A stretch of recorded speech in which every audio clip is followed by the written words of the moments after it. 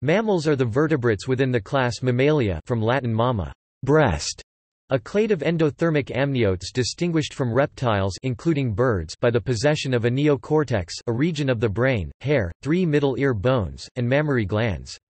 Females of all mammal species nurse their young with milk, secreted from the mammary glands. Mammals include the largest animal on the planet, the blue whale. The basic body type is a terrestrial quadruped, but some mammals are adapted for life at sea, in the air, in trees, underground or on 2 legs. The largest group of mammals, the placentals, have a placenta, which enables the feeding of the fetus during gestation. Mammals range in size from the 30 to 40 mm (1.2 to 1.6 in) bumblebee bat to the 30 meter (98 feet) blue whale. With the exception of the 5 species of monotreme egg-laying mammals, all modern mammals give birth to live young. Most mammals, including the 6 most species-rich orders, belong to the placental group. The largest orders are the rodents, bats and Soricomorpha, shrews and allies. The next 3 biggest orders, depending on the biological classification scheme used, are the primates apes, monkeys, and allies, the Cetartiodactyla whales and even-toed ungulates, and the carnivora cats, dogs, seals, and allies. Living mammals are divided into the Eunotheria platypus and echidnas and theriiforms all other mammals. There are around 5,450 species of mammal, depending on which authority is cited. In some classifications, extant mammals are divided into 2 subclasses, the Prototheria, that is, the order Monotremata, and the Theria, or the infraclasses Metatheria and Eutheria. The marsupials constitute the crown group of the Metatheria, and include all living metatherians as well as many extinct ones. The placentals are the crown group of the Eutheria. While mammal classification at the family level has been relatively stable, several contending classifications regarding the higher levels subclass, infraclass and order, especially of the marsupials, appear in contemporaneous literature.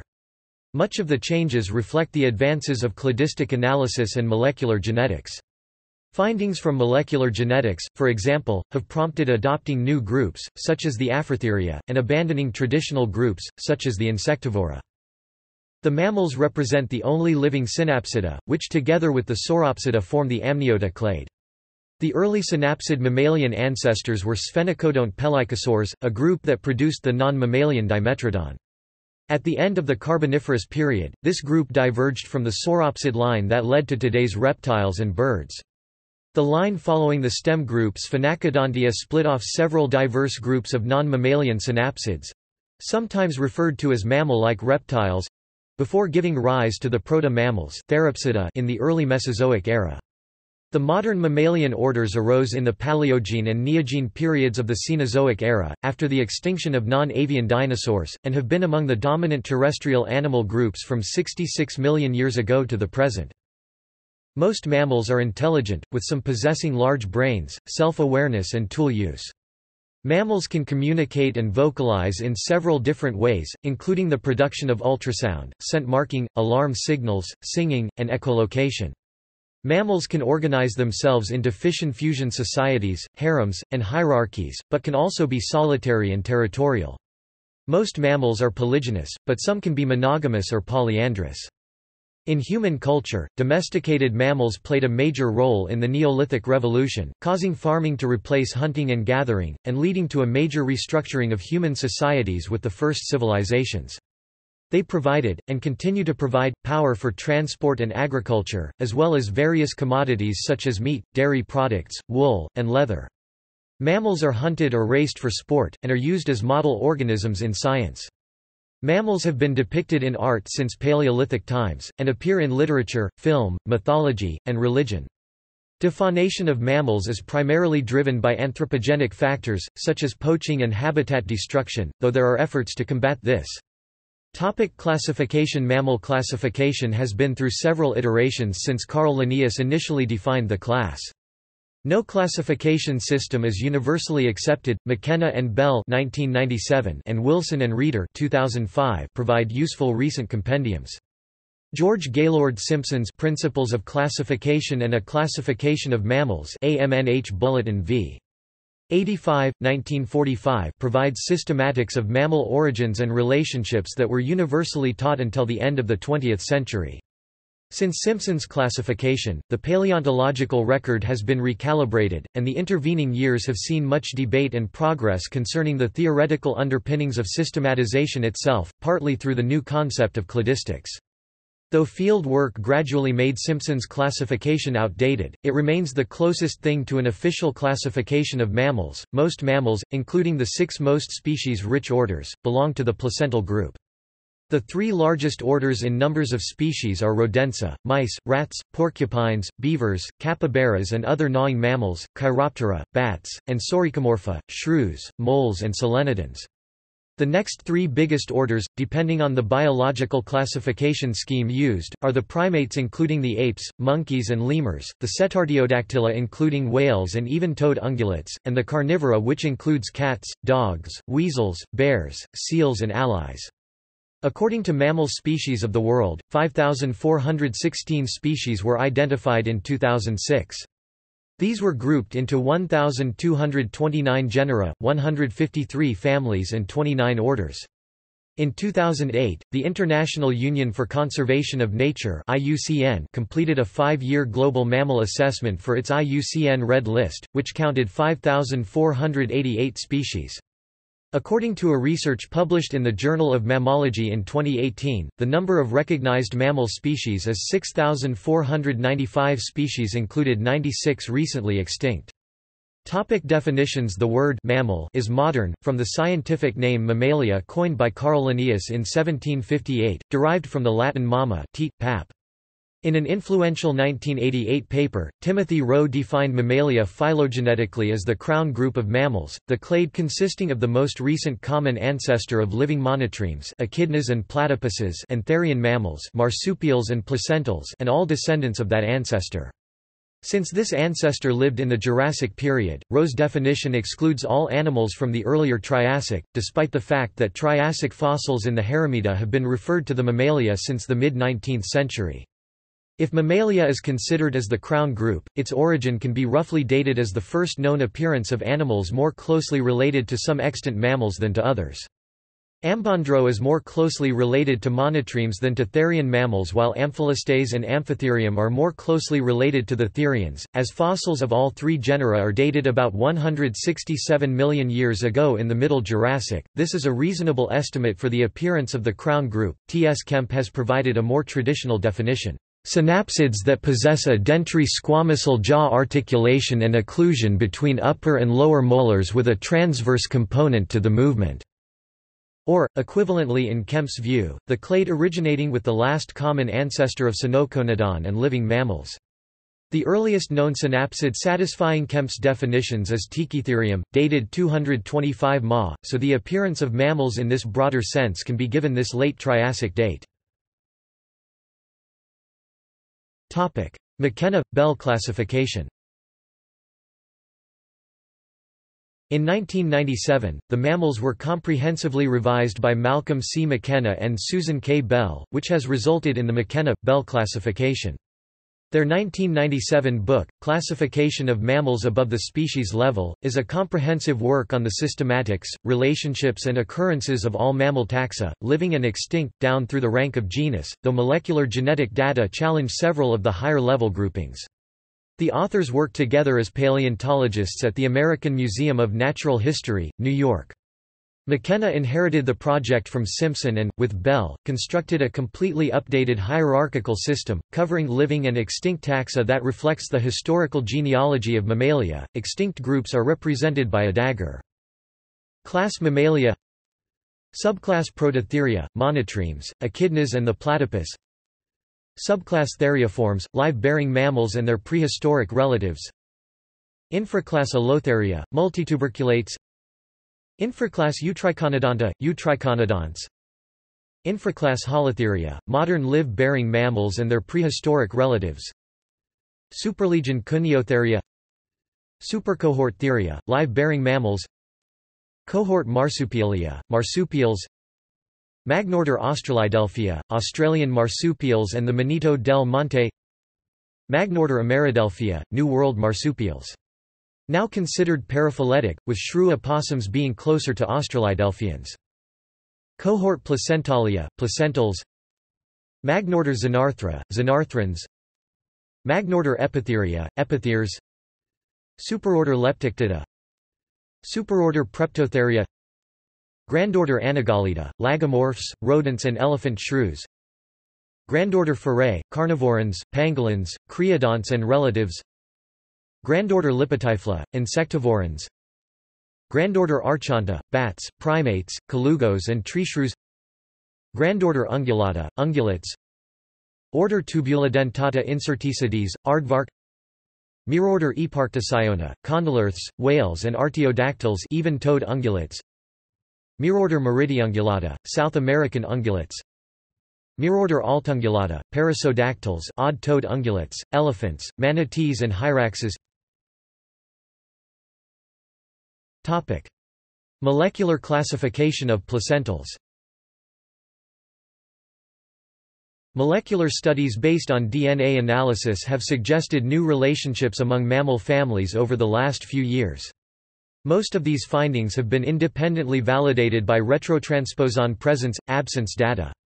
Classification systems based on molecular studies reveal three major groups or lineages of placental mammals: Aphrotheria, Xenarthra and Boroiatheria, which diverged in the Cretaceous. The relationships between these three lineages is contentious, and all three possible different hypotheses have been proposed with respect to which group is basal. These hypotheses are Atlantogenata, basal Boroiatheria, Epitheria, basal Xenarthra, and Exaphroplacentalia, basal Aphrotheria. Boroiatheria in turn contains two major lineages, Euarchontoglires and Lorisiatheria. Estimates for the divergence times between these three placental groups range from 105 to 120 million years ago, depending on the type of DNA used, such as nuclear or mitochondrial, and varying interpretations of paleogeographic data. The cladogram above is based on Tarver et al. 2016 Group 1, Superorder Aphrotheria. Clade Afroinsectophilia. Order Macrocylidea, elephant shrews, Africa. Order Afrosoricida, tenrecs and golden moles, Africa. Order Tubulidentata, aardvark, Africa south of the Sahara. Clade Pinungulata. Order Hyracoidea, hyraxes or daces, Africa, Arabia. Order Proboscidea, elephants, Africa, Southeast Asia. Order Sirenia, dugong and manatees, cosmopolitan tropical, Group 2, Superorder Xenarthra. Order Pilosa, sloths and anteaters, neotropical. Order Cingulata, armadillos and extinct relatives, Americas, Group 3, Magnaorder Boroiatheria. Superorder Euarchontoglires, superprimates. Grandorder Euarchonta. Order Scandentia, treeshrews, Southeast Asia. Order Dermoptera, flying lemurs or colugos, Southeast Asia. Order Primates, lemurs, bushbabies, monkeys, apes, humans, cosmopolitan. Grandorder Glires. Order Lagomorpha, pikas, rabbits, hares, Eurasia, Africa, Americas. Order Rodentia, rodents, cosmopolitan. Superorder Lorisiatheria. Order Eulipotyphla, shrews, hedgehogs, moles, solenodons. Clade Scrotifera. Order Chiroptera, bats, cosmopolitan. Clade Feroiungulata. Clade Ferae. Order Phalidota, pangolins or scaly anteaters, Africa, South Asia. Order Carnivora, carnivores, cosmopolitan, including cats and dogs. Clade Euungulata. Order Cetartiodactyla, cetaceans, whales, dolphins and porpoises, and even-toed ungulates, including pigs, cattle, deer and giraffes. Order Parasodactyla, odd-toed ungulates, including horses, donkeys, zebras, tapirs and rhinoceroses. Topic: Evolution. Topic: Origins. Synapsida, a clade that contains mammals and their extinct relatives, originated during the Pennsylvanian subperiod, approximately 323 million to approximately 300 million years ago, when they split from reptilian and avian lineages. Crown group mammals evolved from earlier mammalia forms during the early Jurassic. The cladogram takes Mammalia to be the crown group. Topic: Evolution from amniotes. The first fully terrestrial vertebrates were amniotes. Like their amphibious tetrapod predecessors, they had lungs and limbs. Amniotic eggs, however, have internal membranes that allow the developing embryo to breathe but keep water in. Hence, amniotes can lay eggs on dry land, while amphibians generally need to lay their eggs in water. The first amniotes apparently arose in the Pennsylvanian subperiod of the Carboniferous. They descended from earlier reptiliomorph amphibious tetrapods, which lived on land that was already inhabited by insects and other invertebrates as well as ferns, mosses and other plants. Within a few million years, two important amniote lineages became distinct, the synapsids, which would later include the common ancestor of the mammals, and the sauropsids, which now include turtles, lizards, snakes, crocodilians, dinosaurs and birds. Synapsids have a single hole, temporal fenestra, low on each side of the skull. One synapsid group, the pelycosaurs, included the largest and fiercest animals of the early Permian. Non-mammalian synapsids are sometimes called mammal-like reptiles. The rhapsids, a group of synapsids, descended from pelycosaurs in the Middle Permian, about 265 million years ago, and became the dominant land vertebrates. They differ from basal eupelycosaurs in several features of the skull and jaws, including, larger skulls and incisors which are equal in size in therapsids, but not for eupelycosaurs. The therapsid lineage leading to mammals went through a series of stages, beginning with animals that were very similar to their pelycosaur ancestors and ending with probaenognathian cynodonts, some of which could easily be mistaken for mammals. Those stages were characterized by the gradual development of a bony secondary palate, progression towards an erect limb posture, which would increase the animal's stamina by avoiding carrier's constraint. But this process was slow and erratic. For example, all herbivorous nonmammaliform therapsids retain sprawling limbs. Some late forms may have had semi-erect hind limbs. Permian carnivorous therapsids had sprawling forelimbs, and some late Permian ones also had semi-sprawling hind limbs. In fact, modern monotremes still have semi-sprawling limbs. The dentary gradually became the main bone of the lower jaw which, by the Triassic, progressed towards the fully mammalian jaw, the lower consisting only of the dentary, and middle ear, which is constructed by the bones that were previously used to construct the jaws of reptiles.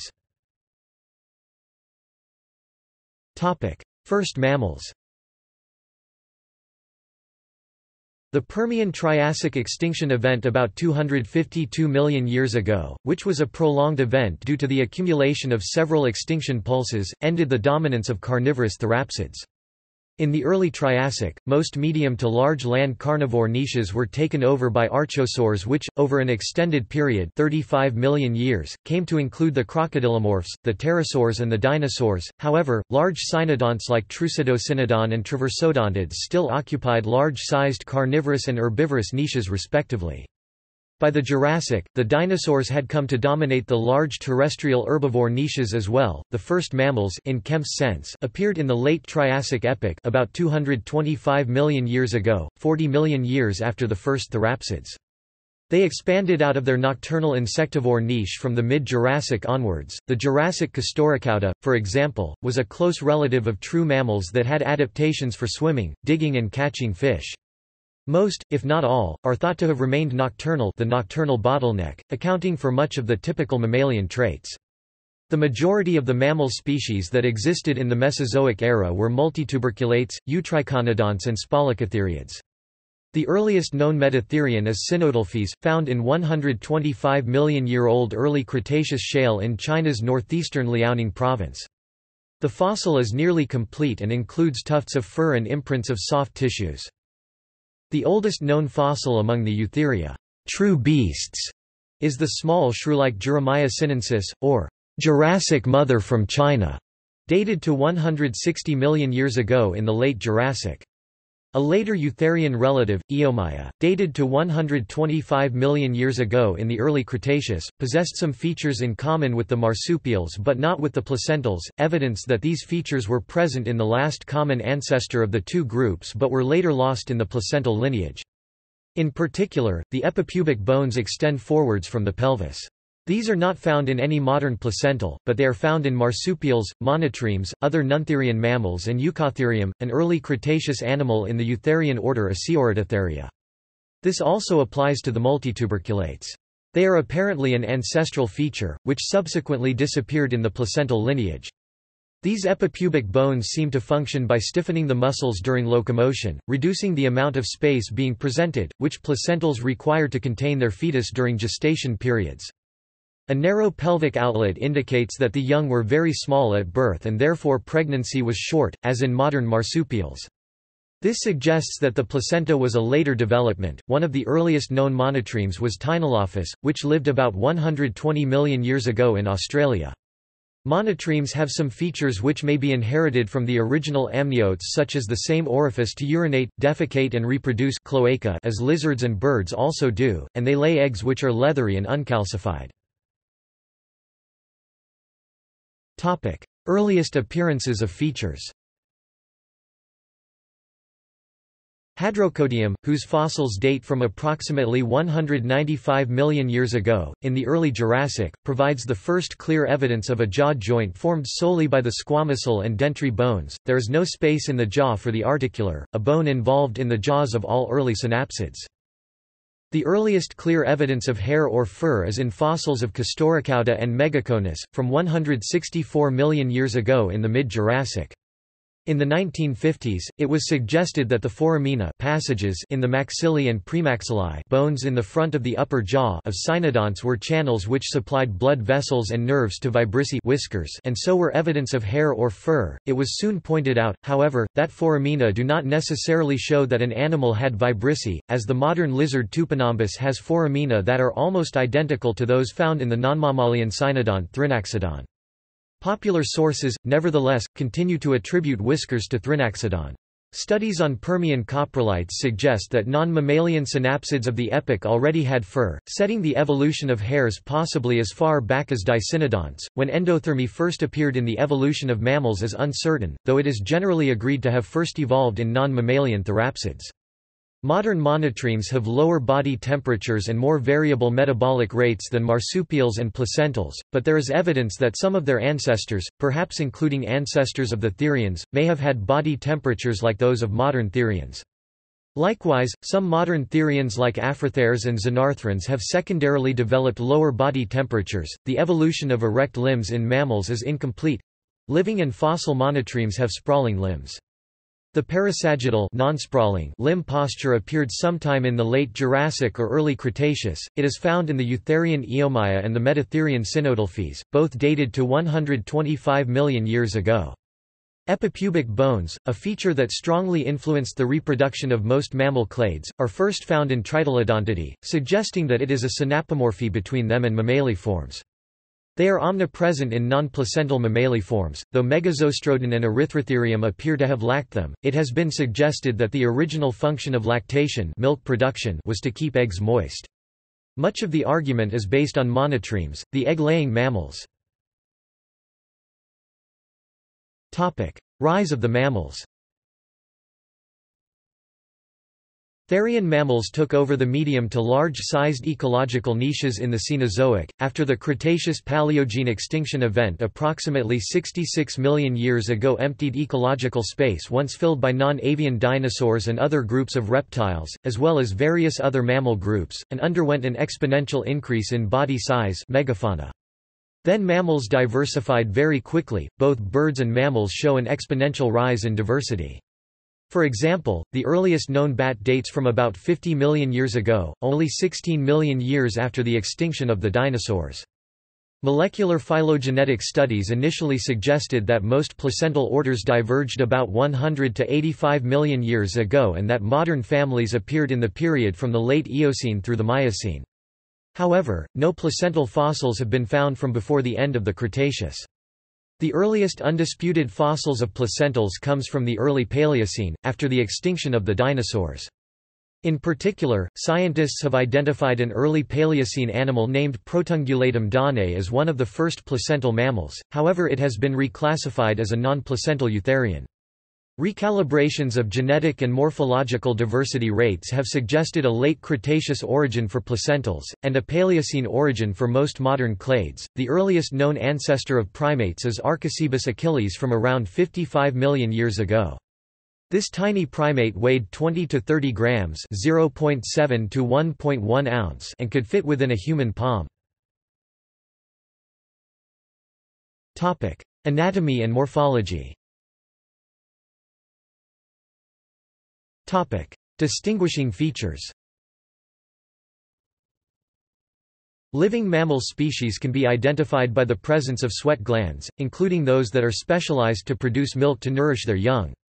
In classifying fossils, however, other features must be used, since soft tissue glands and many other features are not visible in fossils. Many traits shared by all living mammals appeared among the earliest members of the group. Jaw joint, the dentary, the lower jaw bone, which carries the teeth, and the squamosal, a small cranial bone, meet to form the joint. In most gnathostomes, including early therapsids, the joint consists of the articular, a small bone at the back of the lower jaw, and quadrate, a small bone at the back of the upper jaw. Middle ear. In crown group mammals, sound is carried from the eardrum by a chain of 3 bones, the malleus, the incus and the stapes. Ancestrally, the malleus and the incus are derived from the articular and the quadrate bones that constituted the jaw joint of early therapsids. Tooth replacement – teeth are replaced once or as in toothed whales and murid rodents not at all, rather than being replaced continually throughout life. Prismatic enamel – the enamel coating on the surface of a tooth consists of prisms, solid, rod-like structures extending from the dentin to the tooth's surface. Occipital condyles, 2 knobs at the base of the skull fit into the topmost neck vertebra. Most other tetrapods, in contrast, have only one such knob. For the most part, these characteristics were not present in the Triassic ancestors of the mammals. Nearly all mammaliaforms possess an epipubic bone, the exception being modern placentals. Topic: Biological systems. The majority of mammals have 7 cervical vertebrae, bones in the neck, including bats, giraffes, whales and humans. The exceptions are the manatee and the 2-toed sloth, which have just 6, and the 3-toed sloth which has 9 cervical vertebrae. All mammalian brains possess a neocortex, a brain region unique to mammals. Placental mammals have a corpus callosum. Unlike monotremes and marsupials, the lungs of mammals are spongy and honeycombed. Breathing is mainly achieved with the diaphragm, which divides the thorax from the abdominal cavity, forming a dome convex to the thorax. Contraction of the diaphragm flattens the dome, increasing the volume of the lung cavity. Air enters through the oral and nasal cavities, and travels through the larynx, trachea and bronchi, and expands the alveoli. Relaxing the diaphragm has the opposite effect, decreasing the volume of the lung cavity, causing air to be pushed out of the lungs. During exercise, the abdominal wall contracts, increasing pressure on the diaphragm, which forces air out quicker and more forcefully. The rib cage is able to expand and contract the chest cavity through the action of other respiratory muscles. Consequently, air is sucked into or expelled out of the lungs, always moving down its pressure gradient. This type of lung is known as a bellows lung due to its resemblance to blacksmith bellows. The mammalian heart has 4 chambers, 2 upper atria, the receiving chambers, and 2 lower ventricles, the discharging chambers. The heart has 4 valves, which separate its chambers and ensures blood flows in the correct direction through the heart, preventing backflow. After gas exchange in the pulmonary capillaries, blood vessels in the lungs, oxygen-rich blood returns to the left atrium via one of the 4 pulmonary veins. Blood flows nearly continuously back into the atrium, which acts as the receiving chamber, and from here through an opening into the left ventricle. Most blood flows passively into the heart while both the atria and ventricles are relaxed, but toward the end of the ventricular relaxation period, the left atrium will contract, pumping blood into the ventricle. The heart also requires nutrients and oxygen found in blood like other muscles, and is supplied via coronary arteries. The integumentary system is made up of 3 layers, the outermost epidermis, the dermis and the hypodermis. The epidermis is typically 10 to 30 cells thick, its main function is to provide a waterproof layer. Its outermost cells are constantly lost, its bottommost cells are constantly dividing and pushing upward. The middle layer, the dermis, is 15 to 40 times thicker than the epidermis. The dermis is made up of many components, such as bony structures and blood vessels. The hypodermis is made up of adipose tissue, which stores lipids and provides cushioning and insulation. The thickness of this layer varies widely from species to species. Marine mammals require a thick hypodermis blubber for insulation, and right whales have the thickest blubber at 20 inches (51 centimeters). Although other animals have features such as whiskers, feathers, setae, or cilia that superficially resemble it, no animals other than mammals have hair. It is a definitive characteristic of the class. Though some mammals have very little, careful examination reveals the characteristic, often in obscure parts of their bodies. Herbivores have developed a diverse range of physical structures to facilitate the consumption of plant material. To break up intact plant tissues, mammals have developed teeth structures that reflect their feeding preferences. For instance, frugivores, animals that feed primarily on fruit, and herbivores that feed on soft foliage have low crown teeth specialized for grinding foliage and seeds. Grazing animals that tend to eat hard, silica-rich grasses, have high crown teeth, which are capable of grinding tough plant tissues and do not wear down as quickly as low crown teeth. Most carnivorous mammals have carnassialiform teeth, a varying length depending on diet, long canines and similar tooth replacement patterns. The stomach of artiodactyls is divided into 4 sections: the rumen, the reticulum, the omasum and the abomasum. Only ruminants have a rumen. After the plant material is consumed, it is mixed with saliva in the rumen and reticulum and separates into solid and liquid material. The solids lump together to form a bolus or cud, and is regurgitated. When the bolus enters the mouth, the fluid is squeezed out with the tongue and swallowed again. Ingested food passes to the rumen and reticulum where cellulitic microbes, bacteria, protozoa and fungi produce cellulase, which is needed to break down the cellulose in plants. Perissodactyls, in contrast to the ruminants, store digested food that has left the stomach in an enlarged cecum, where it is fermented by bacteria. Carnivora have a simple stomach adapted to digest primarily meat, as compared to the elaborate digestive systems of herbivorous animals, which are necessary to break down tough, complex plant fibers. The cecum is either absent or short and simple, and the large intestine is not sacculated or much wider than the small intestine. The mammalian excretory system involves many components. Like most other land animals, mammals are ureotelic, and convert ammonia into urea, which is done by the liver as part of the urea cycle. Bilirubin, a waste product derived from blood cells, is passed through bile and urine with the help of enzymes excreted by the liver. The passing of bilirubin via bile through the intestinal tract gives mammalian feces a distinctive brown coloration. Distinctive features of the mammalian kidney include the presence of the renal pelvis and renal pyramids, and of a clearly distinguishable cortex and medulla, which is due to the presence of elongated loops of Henle. Only the mammalian kidney has a bean shape, although there are some exceptions, such as the multilobed reniculate kidneys of pinnipeds, cetaceans and bears. Most adult placental mammals have no remaining trace of the cloaca. In the embryo, the embryonic cloaca divides into a posterior region that becomes part of the anus, and an anterior region that has different fates depending on the sex of the individual. In females, it develops into the vestibule that receives the urethra and vagina, while in males it forms the entirety of the penile urethra. However, the tenrecs, golden moles, and some shrews retain a cloaca as adults. In marsupials, the genital tract is separate from the anus, but a trace of the original cloaca does remain externally. Monotremes, which translates from Greek into single hole, have a true cloaca. Sound production. As in all other tetrapods, mammals have a larynx that can quickly open and close to produce sounds, and a supralaryngeal vocal tract which filters this sound. The lungs and surrounding musculature provide the airstream and pressure required to phonate.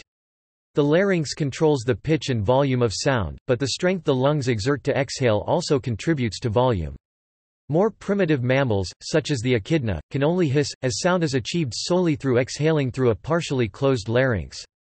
Other mammals phonate using vocal folds, as opposed to the vocal cords seen in birds and reptiles. The movement or tenseness of the vocal folds can result in many sounds such as purring and screaming. Mammals can change the position of the larynx, allowing them to breathe through the nose while swallowing through the mouth, and to form both oral and nasal sounds. Nasal sounds, such as a dog whine, are generally soft sounds, and oral sounds, such as a dog bark, are generally loud. Some mammals have a large larynx and thus a low-pitched voice, namely the hammer-headed bat Hypsinethus monstrosus, where the larynx can take up the entirety of the thoracic cavity while pushing the lungs, heart, and trachea into the abdomen. Large vocal pads can also lower the pitch, as in the low-pitched roars of big cats. The production of infrasound is possible in some mammals such as the African elephant Loxodonta spp, and baleen whales. Small mammals with small larynxes have the ability to produce ultrasound, which can be detected by modifications to the middle ear and cochlea. Ultrasound is inaudible to birds and reptiles, which might have been important during the Mesozoic, when birds and reptiles were the dominant predators. This private channel is used by some rodents in, for example, mother-to-pup communication, and by bats when echolocating. Toothed whales also use echolocation, but, as opposed to the vocal membrane that extends upward from the vocal folds, they have a melon to manipulate sounds. Some mammals, namely the primates, have air sacs attached to the larynx, which may function to lower the resonances or increase the volume of sound. The vocal production system is controlled by the cranial nerve nuclei in the brain, and supplied by the recurrent laryngeal nerve and the superior laryngeal nerve, branches of the vagus nerve. The vocal tract is supplied by the hypoglossal nerve and facial nerves. Electrical stimulation of the periaqueductal gray region of the mammalian midbrain elicit vocalizations. The ability to learn new vocalizations is only exemplified in humans, seals, cetaceans, elephants, and possibly bats. In humans, this is the result of a direct connection between the motor cortex, which controls movement, and the motor neurons in the spinal cord. Fur. The fur of mammals has many uses: protection, sensory purposes, waterproofing, and camouflage, with the primary usage being thermoregulation. The types of hair include definitive, which may be shed after reaching a certain length, vibrissae, which are sensory hairs and are most commonly whiskers, pelage, which consists of guard hairs, under fur, and on hair, spines, which are a type of stiff guard hair used for defense in, for example, porcupines, bristles, which are long hairs usually used in visual signals, such as the mane of a lion, veli, often called down fur, which insulates newborn mammals, and wool, which is long, soft, and often curly. Hair length is negligible in thermoregulation, as some tropical mammals, such as sloths, have the same length of fur length as some Arctic mammals but with less insulation, and, conversely, other tropical mammals with short hair have the same insulating value as Arctic mammals. The denseness of fur can increase an animal's insulation value, and Arctic mammals especially have dense fur. For example, the musk ox has guard hairs measuring 30 cm (12 in) as well as a dense underfur, which forms an airtight coat, allowing them to survive in temperatures of -40 degrees Celsius (-40 degrees Fahrenheit). Some desert mammals, such as camels, use dense fur to prevent solar heat from reaching their skin, allowing the animal to stay cool. A camel's fur may reach 70 degrees Celsius (158 degrees Fahrenheit) in the summer, but the skin stays at 40 degrees Celsius (104 degrees Fahrenheit). Aquatic mammals, conversely, trap air in their fur to conserve heat by keeping the skin dry. Mammalian coats are colored for a variety of reasons, the major selective pressures including camouflage, sexual selection, communication, and physiological processes such as temperature regulation. Camouflage is a powerful influence in a large number of mammals, as it helps to conceal individuals from predators or prey. Aposematism, warning off possible predators, is the most likely explanation of the black and white pelage of many mammals which are able to defend themselves, such as in the foul-smelling skunk and the powerful and aggressive honey badger. In Arctic and subarctic mammals such as the Arctic fox Alopex lagopus, collared lemming Dicrostonyx groenlandicus, stoat Mustela erminea, and snowshoe hare Lepus americanus, seasonal color change between brown in summer and white in winter is driven largely by camouflage. Differences in female and male coat color may indicate nutrition and hormone levels, important in mate selection. Some arboreal mammals, notably primates and marsupials, have shades of violet, green, or blue skin on parts of their bodies, indicating some distinct advantage in their largely arboreal habitat due to convergent evolution.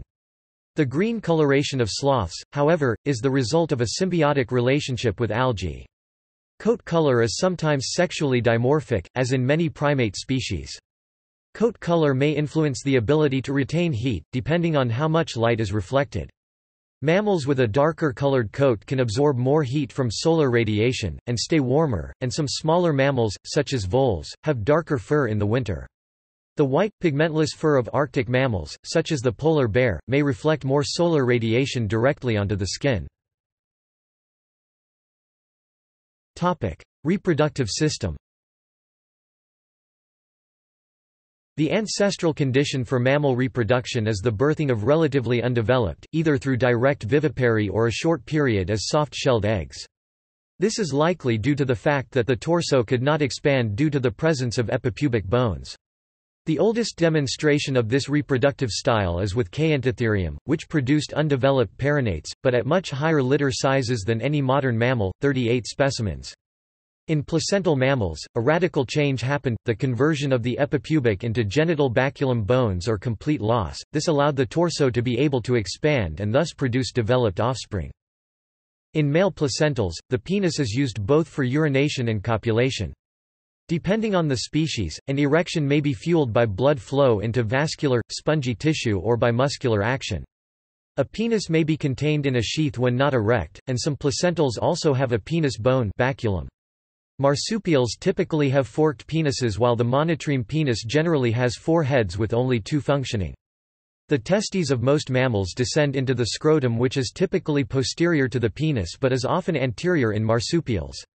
Female mammals generally have a clitoris, labia majora and labia minora on the outside, while the internal system contains paired oviducts, 1 to 2 uteri, 1 to 2 cervices and a vagina. Marsupials have 2 lateral vaginas and a medial vagina. The vagina of monotremes is better understood as a urogenital sinus. The uterine systems of placental mammals can vary between a duplex, where there are 2 uteri and cervices which open into the vagina, a bipartite, where 2 uterine horns have a single cervix that connects to the vagina, a bicornuate, which consists where 2 uterine horns that are connected distally but separate medially creating a Y shape, and a simplex, which has a single uterus. Most mammals are viviparous, giving birth to live young. However, the 5 species of monotreme, the platypus and the 4 species of echidna, lay eggs. The monotremes have a sex determination system different from that of most other mammals. In particular, the sex chromosomes of a platypus are more like those of a chicken than those of a therian mammal. Viviparous mammals are in the subclass Theria, those living today are in the marsupial and placental infraclasses. Marsupials have a short gestation period, typically shorter than its estrus cycle, and gives birth to an undeveloped newborn that then undergoes further development. In many species, this takes place within a pouch-like sac, the marsupium, located in the front of the mother's abdomen. This is the plesiomorphic condition among viviparous mammals. The presence of epipubic bones in all non-placental mammals prevents the expansion of the torso needed for full pregnancy. Even non-placental eutherians probably reproduced this way. The placentals give birth to relatively complete and developed young, usually after long gestation periods. They get their name from the placenta, which connects the developing fetus to the uterine wall to allow nutrient uptake. The mammary glands of mammals are specialized to produce milk, the primary source of nutrition for newborns. The monotremes branched early from other mammals and do not have the nipples seen in most mammals, but they do have mammary glands. The young lick the milk from a mammary patch on the mother's belly. Endothermy. Nearly all mammals are endothermic, warm-blooded. Most mammals also have hair to help keep them warm. Like birds, mammals can forage or hunt in weather and climates too cold for ectothermic, cold-blooded reptiles and insects. Endothermy requires plenty of food energy, so mammals eat more food per unit of body weight than most reptiles. Small insectivorous mammals eat prodigious amounts for their size. A rare exception, the naked mole rat produces little metabolic heat, so it is considered an operational poikilotherm. Birds are also endothermic, so endothermy is not unique to mammals. Species lifespan. Among mammals, species maximum lifespan varies significantly. For example, the shrew has a lifespan of 2 years, whereas the oldest bowhead whale is recorded to be 211 years. Although the underlying basis for these lifespan differences is still uncertain, numerous studies indicate that the ability to repair DNA damages is an important determinant of mammalian lifespan. In a 1974 study by Hart and Setlow, it was found that DNA excision repair capability increased systematically with species lifespan among 7 mammalian species. Species lifespan was observed to be robustly correlated with the capacity to recognize DNA double-strand breaks as well as the level of the DNA repair protein Q80. In a study of the cells from 16 mammalian species, genes employed in DNA repair were found to be upregulated in the longer-lived species. The cellular level of the DNA repair enzyme poly-ADP ribose polymerase was found to correlate with species lifespan in a study of 13 mammalian species. 3 additional studies of a variety of mammalian species also reported a correlation between species lifespan and DNA repair capability. Locomotion. Terrestrial. Most vertebrates—the amphibians, the reptiles and some mammals such as humans and bears—are plantigrade, walking on the whole of the underside of the foot. Many mammals, such as cats and dogs, are digitigrade, walking on their toes, the greater stride length allowing more speed. Digitigrade mammals are also often adept at quiet movement. Some animals such as horses are unguligrade, walking on the tips of their toes. This even further increases their stride length and thus their speed. A few mammals, namely the great apes, are also known to walk on their knuckles, at least for their front legs. Giant anteaters and platypuses are also knuckle walkers. Some mammals are bipeds, using only 2 limbs for locomotion, which can be seen in, for example, humans and the great apes. Bipedal species have a larger field of vision than quadrupeds, conserve more energy and have the ability to manipulate objects with their hands, which aids in foraging. Instead of walking, some bipeds hop, such as kangaroos and kangaroo rats. Animals will use different gaits for different speeds, terrain and situations. For example, horses show 4 natural gaits. The slowest horse gait is the walk, then there are 3 faster gaits which, from slowest to fastest, are the trot, the canter and the gallop. Animals may also have unusual gaits that are used occasionally, such as for moving sideways or backwards. For example, the main human gaits are bipedal walking and running, but they employ many other gaits occasionally, including a 4-legged crawl in tight spaces. Mammals show a vast range of gaits, the order that they place and lift their appendages in locomotion. Gaits can be grouped into categories according to their patterns of support sequence. For quadrupeds, there are 3 main categories: walking gaits, running gaits and leaping gaits. Walking is the most common gait, where some feet are on the ground at any given time, and found in almost all legged animals. Running is considered to occur when at some points in the stride all feet are off the ground in a moment of suspension. Arboreal. Arboreal animals frequently have elongated limbs that help them cross gaps, reach fruit or other resources, test the firmness of support ahead and, in some cases, to brachiate, swing between trees. Many arboreal species, such as tree porcupines, silky anteaters, spider monkeys, and possums, use prehensile tails to grasp branches. In the spider monkey, the tip of the tail has either a bare patch or adhesive pad, which provides increased friction. Claws can be used to interact with rough substrates and reorient the direction of forces the animal applies. This is what allows squirrels to climb tree trunks that are so large to be essentially flat from the perspective of such a small animal. However, claws can interfere with an animal's ability to grasp very small branches, as they may wrap too far around and prick the animal's own paw. Frictional gripping is used by primates, relying upon hairless fingertips. Squeezing the branch between the fingertips generates frictional force that holds the animal's hand to the branch. However, this type of grip depends upon the angle of the frictional force, thus upon the diameter of the branch, with larger branches resulting in reduced gripping ability.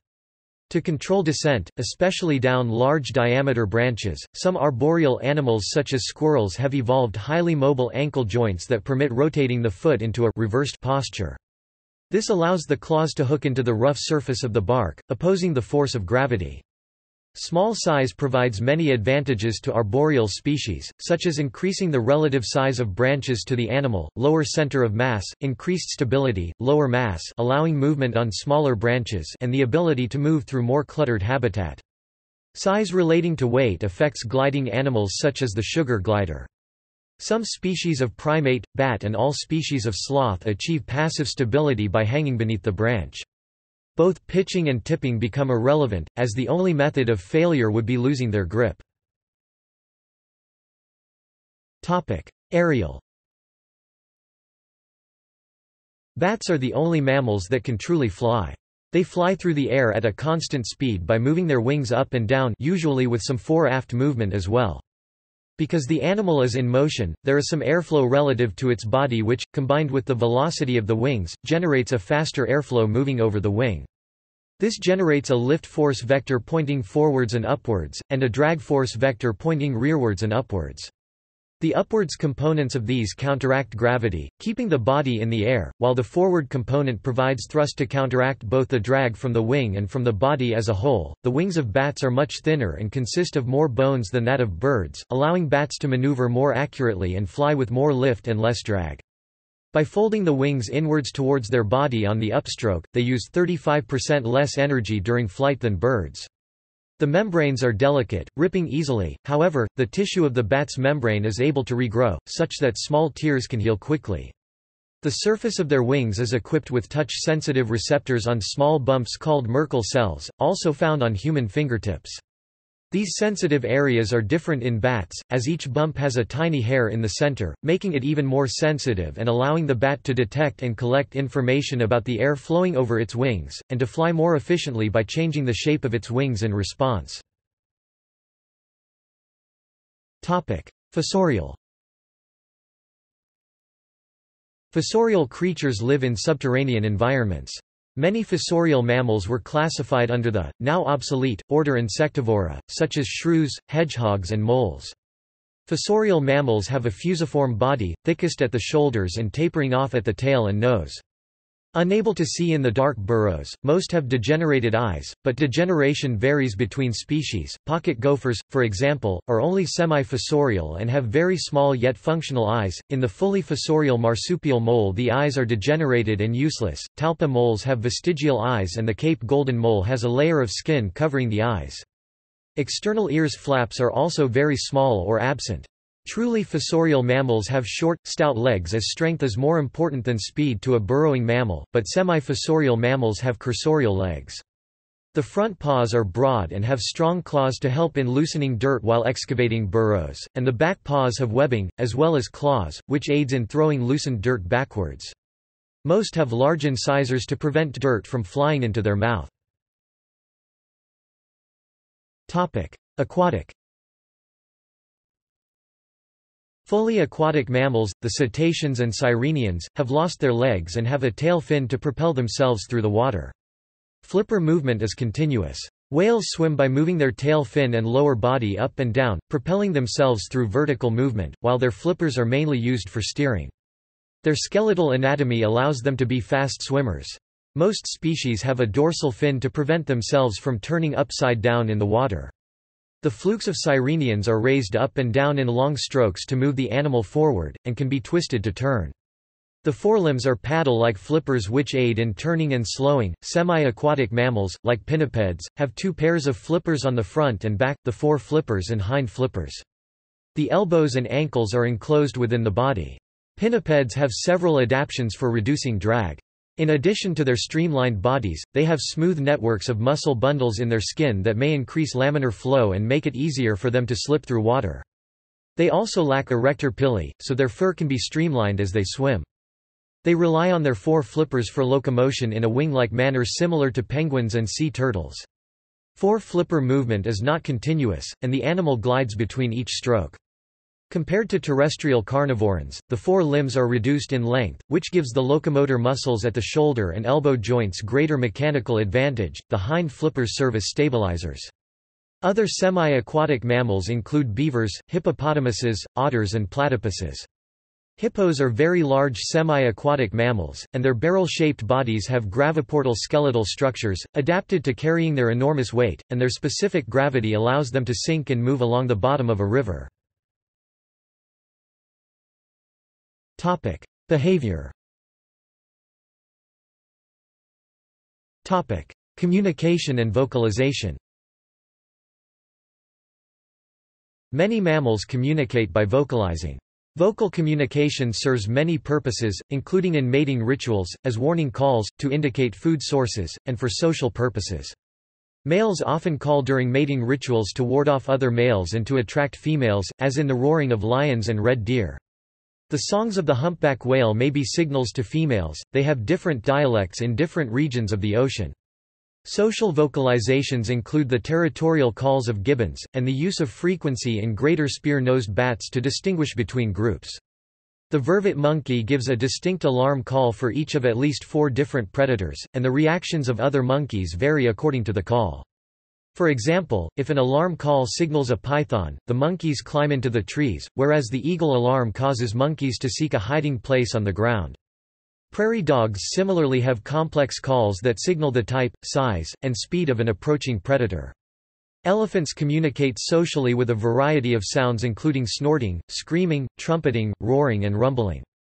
Some of the rumbling calls are infrasonic, below the hearing range of humans, and can be heard by other elephants up to 6 miles (9.7 kilometers) away at still times near sunrise and sunset.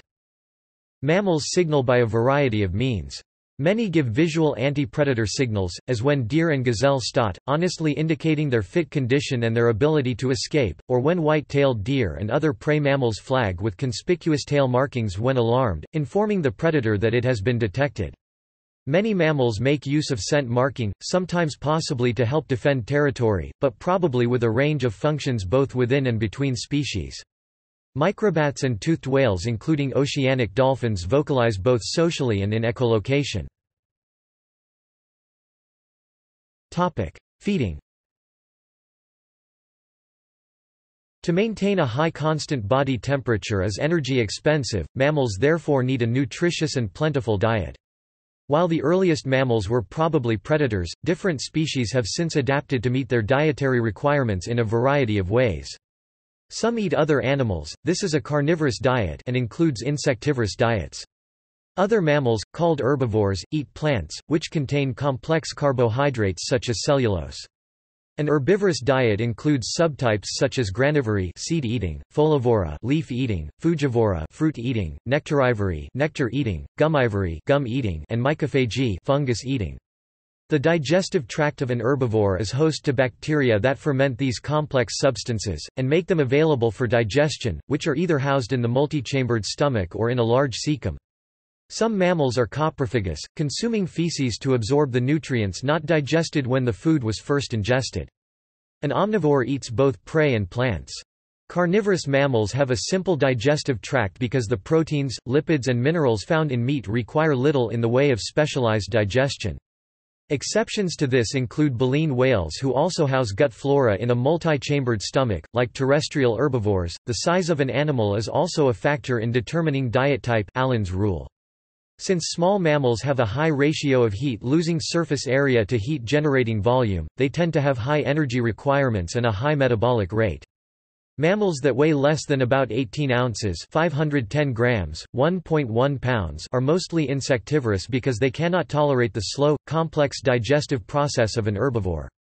Larger animals, on the other hand, generate more heat and less of this heat is lost. They can therefore tolerate either a slower collection process, carnivores that feed on larger vertebrates, or a slower digestive process, herbivores.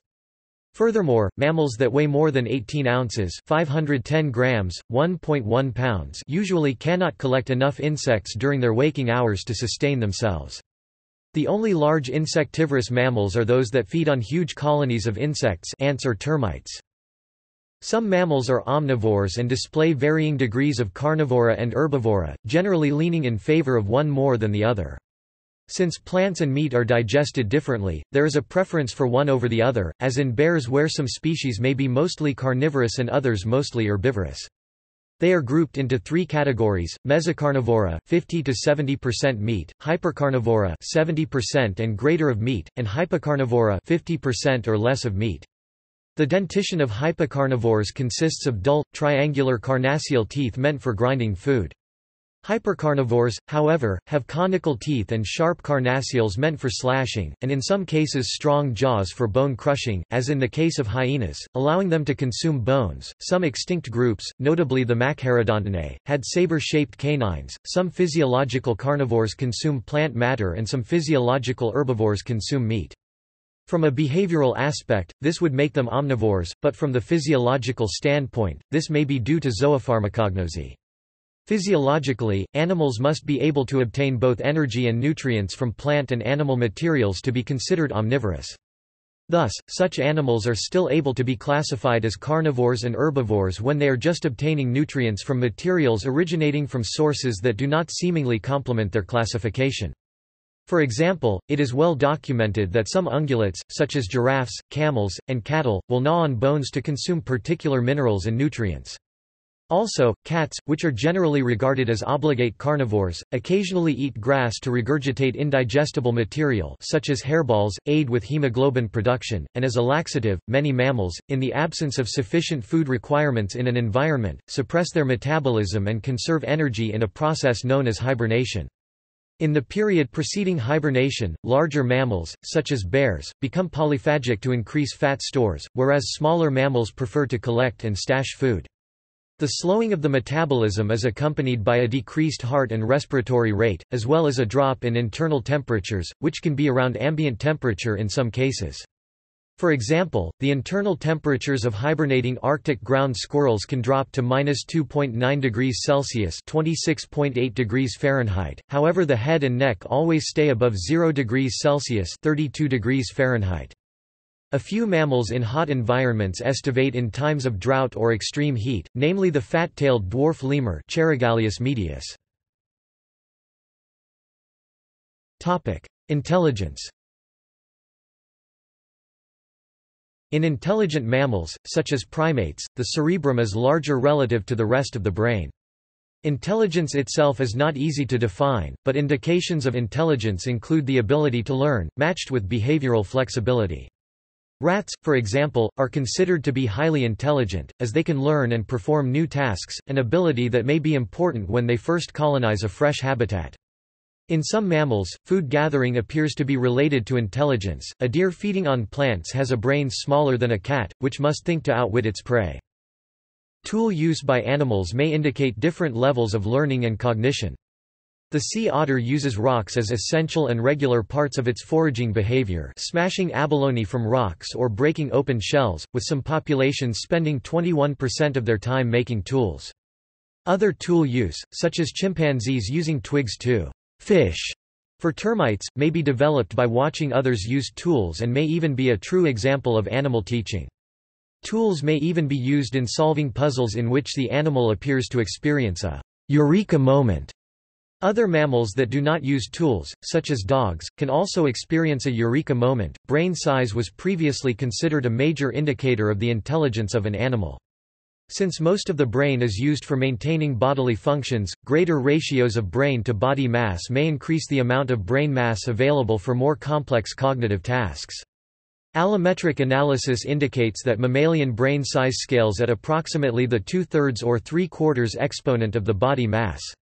Comparison of a particular animal's brain size with the expected brain size based on such allometric analysis provides an encephalization quotient that can be used as another indication of animal intelligence.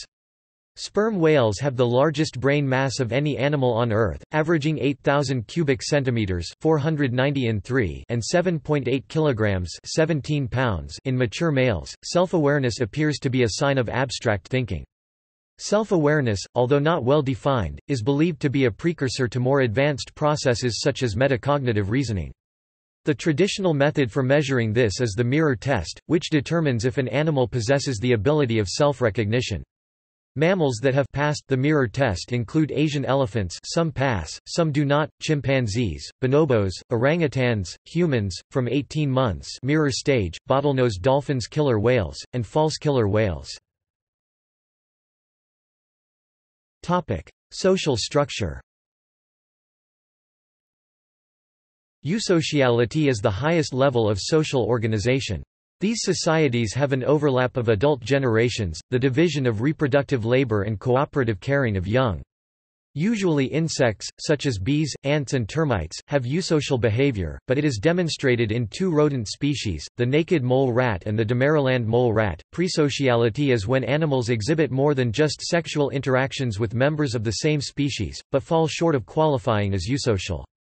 That is, presocial animals can display communal living, cooperative care of young, or primitive division of reproductive labor, but they do not display all of the three essential traits of eusocial animals. Humans and some species of Callitrichidae, marmosets and tamarins, are unique among primates in their degree of cooperative care of young. Harry Harlow set up an experiment with rhesus monkeys, presocial primates, in 1958. The results from this study showed that social encounters are necessary in order for the young monkeys to develop both mentally and sexually. A fission-fusion society is a society that changes frequently in its size and composition, making up a permanent social group called the Parent group. Permanent social networks consist of all individual members of a community and often varies to track changes in their environment. In a fission-fusion society, the main parent group can fracture fission into smaller stable subgroups or individuals to adapt to environmental or social circumstances. For example, a number of males may break off from the main group in order to hunt or forage for food during the day, but at night they may return to join fusion the primary group to share food and partake in other activities. Many mammals exhibit this, such as primates, for example orangutans and spider monkeys, elephants, spotted hyenas, lions, and dolphins. Solitary animals defend a territory and avoid social interactions with the members of its species, except during breeding season. This is to avoid resource competition, as two individuals of the same species would occupy the same niche, and to prevent depletion of food. A solitary animal, while foraging, can also be less conspicuous to predators or prey. In a hierarchy, individuals are either dominant or submissive. A despotic hierarchy is where one individual is dominant while the others are submissive, as in wolves and lemurs, and a pecking order is a linear ranking of individuals where there is a top individual and a bottom individual. Pecking orders may also be ranked by sex, where the lowest individual of a sex has a higher ranking than the top individual of the other sex, as in hyenas. Dominant individuals, or alphas, have a high chance of reproductive success, especially in harems where one or a few males, resident males have exclusive breeding rights to females in a group. Non-resident males can also be accepted in harems, but some species, such as the common vampire bat Demodus rotundus, may be more strict. Some mammals are perfectly monogamous, meaning that they mate for life and take no other partners even after the original mate's death, as with wolves, Eurasian beavers, and otters. There are three types of polygamy: either one or multiple dominant males have breeding rights, polygyny; multiple males that females mate with, polyandry; or multiple males have exclusive relations with multiple females, polygynandry. It is much more common for polygynous mating to happen, which, excluding leks, are estimated to occur in up to 90% of mammals. Lek mating occurs in harems, wherein one or a few males protect their harem of females from other males who would otherwise mate with the females, as in elephant seals, or males congregate around females and try to attract them with various courtship displays and vocalizations, as in harbor seals. All higher mammals, excluding monotremes, share two major adaptations for care of the young: live birth and lactation. These imply a group-wide choice of a degree of parental care. They may build nests and dig burrows to raise their young in, or feed and guard them, often for a prolonged period of time.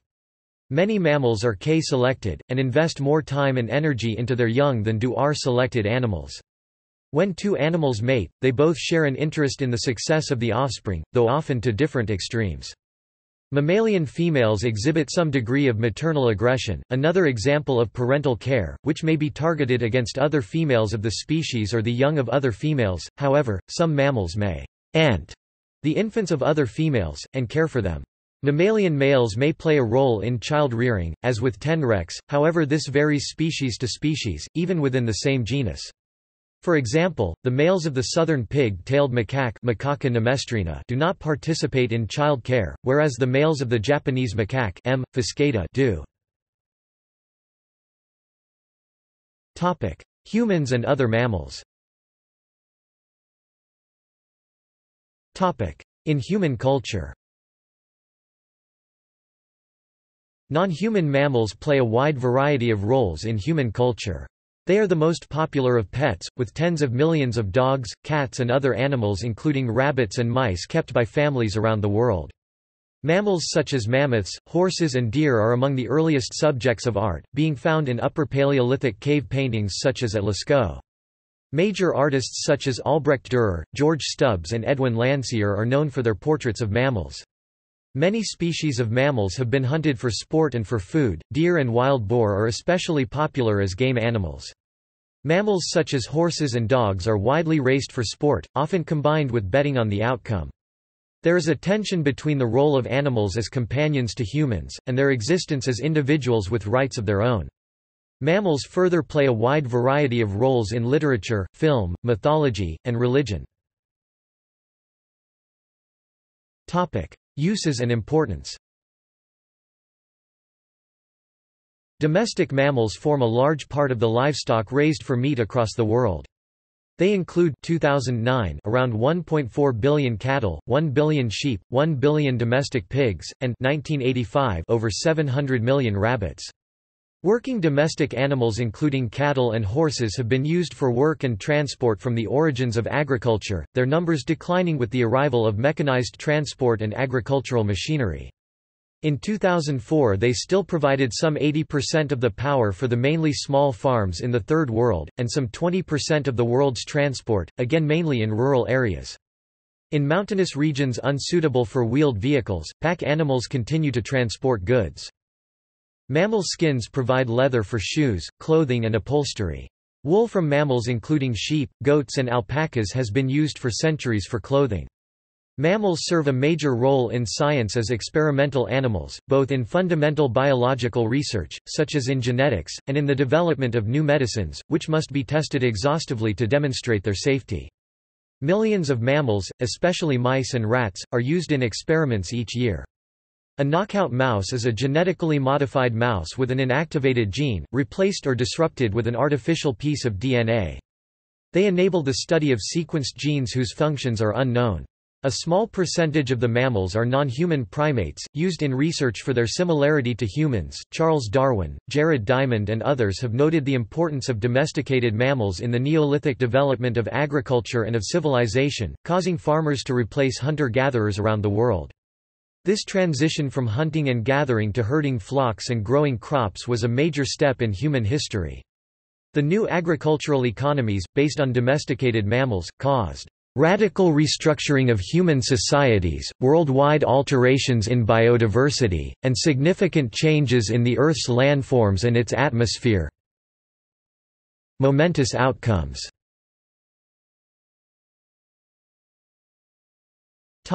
Hybrids. Hybrids are offspring resulting from the breeding of two genetically distinct individuals, which usually will result in a high degree of heterozygosity, though hybrid and heterozygous are not synonymous. The deliberate or accidental hybridizing of two or more species of closely related animals through captive breeding is a human activity which has been in existence for millennia and has grown for economic purposes. Hybrids between different subspecies within a species, such as between the Bengal tiger and Siberian tiger, are known as intraspecific hybrids. Hybrids between different species within the same genus, such as between lions and tigers, are known as interspecific hybrids or crosses. Hybrids between different genera, such as between sheep and goats, are known as intergeneric hybrids. Natural hybrids will occur in hybrid zones, where two populations of species within the same genera or species living in the same or adjacent areas will interbreed with each other. Some hybrids have been recognized as species, such as the red wolf, though this is controversial. Artificial selection, the deliberate selective breeding of domestic animals, is being used to breed back recently extinct animals in an attempt to achieve an animal breed with a phenotype that resembles that extinct wildtype ancestor. A breeding back intraspecific hybrid may be very similar to the extinct wildtype in appearance, ecological niche and to some extent genetics, but the initial gene pool of that wild type is lost forever with its extinction. As a result, bredback breeds are at best vague look-alikes of extinct wildtypes. As het cattle are of the aurochs, purebred wild species evolved to a specific ecology can be threatened with extinction through the process of genetic pollution, the uncontrolled hybridization, introgression genetic swamping which leads to homogenization or outcompetition from the heterosych hybrid species.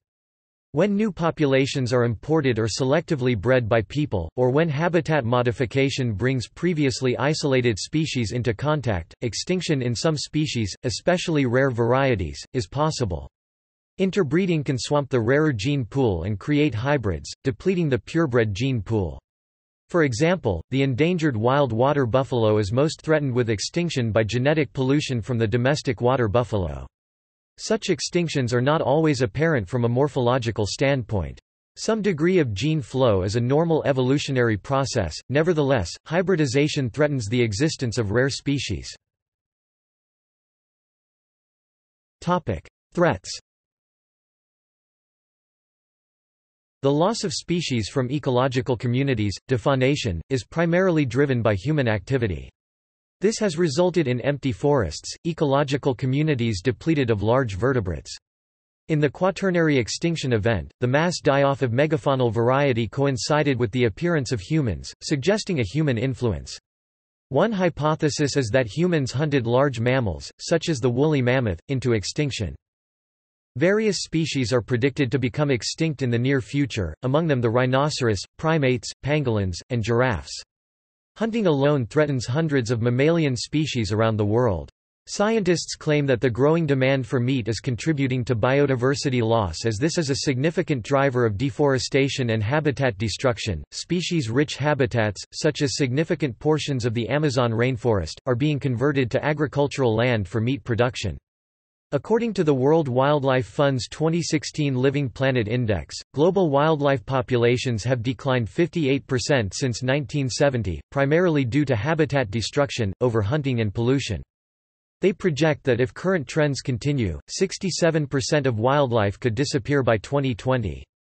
Another influence is overhunting and poaching, which can reduce the overall population of game animals, especially those located near villages, as in the case of peccaries.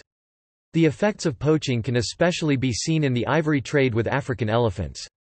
Marine mammals are at risk from entanglement from fishing gear, notably cetaceans, with discard mortalities ranging from 65,000 to 86,000 individuals annually. Attention is being given to endangered species globally, notably through the Convention on Biological Diversity, otherwise known as the Rio Accord, which includes 189 signatory countries that are focused on identifying endangered species and habitats.